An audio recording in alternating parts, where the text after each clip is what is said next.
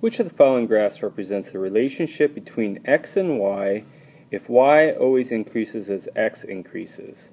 So let's look at the directions here. X increases going this direction and y increases going this direction. There's your x, here's your y. And we want to see which of these makes the pattern that would look like this. Change colors. So the y could be increasing a little bit. It could be increasing a lot. But no matter what, as we go in the x direction, this y needs to be getting bigger.